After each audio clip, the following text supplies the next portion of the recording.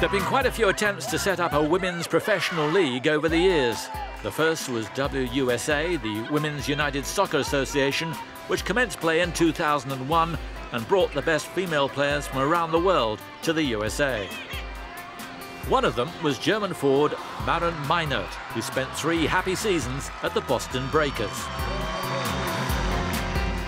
I know it was a great adventure, but it's always going to be a huge challenge to establish a fully fledged professional league for us. We have a semi-professional setup now in Germany, which I think is the right approach.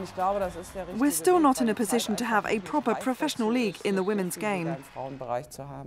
The league folded in 2003, but that same year, Meinert was back in the States as one of a powerful German squad for the FIFA Women's World Cup.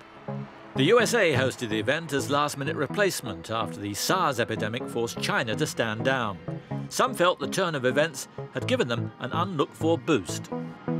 It wasn't an issue. We were happy to play there. There were 2 ways we could have approached the tournament.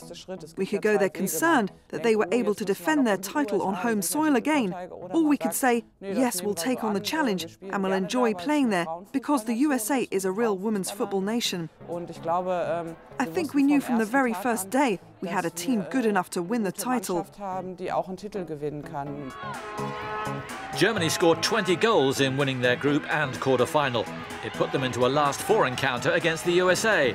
The match in Portland was a tight affair, but the Germans scored early and kept a lid on any ambitions the hosts might have harboured.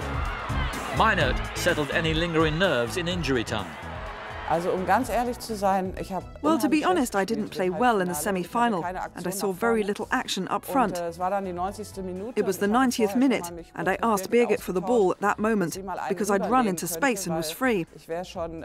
Next thing you know, Birgit had the ball at her feet, and I made sure that I remained clear on the right-hand side.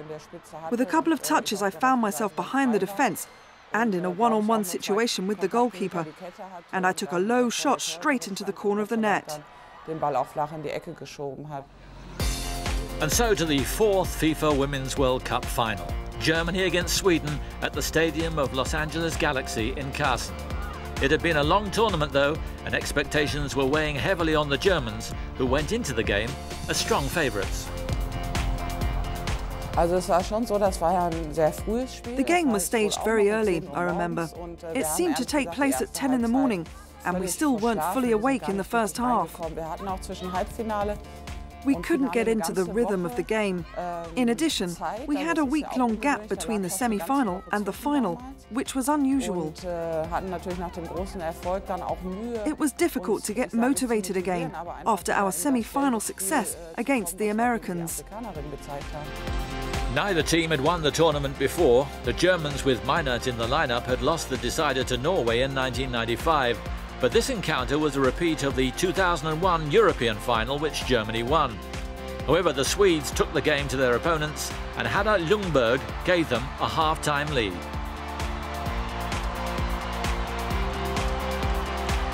It didn't last long.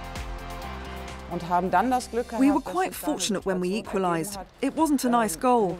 I didn't hit the ball correctly, but the goalkeeper thought I did and reacted accordingly.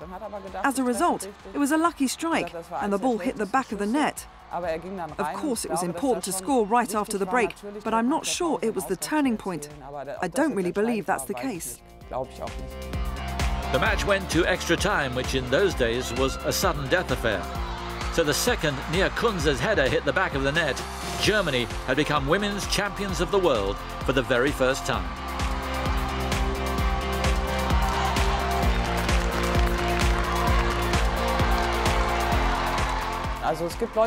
People had been watching women's football out of curiosity, but I think this was the first tournament where supporters really got involved. It was quite something when we were welcomed back at the Roma, the big hall in Frankfurt. I always remember the square when there were just a few Japanese tourists, but now it was packed. Of course, it was a fantastic experience. It made us feel that women's football had somehow arrived in Germany and that it was going to develop a great deal more. And develop, it certainly has.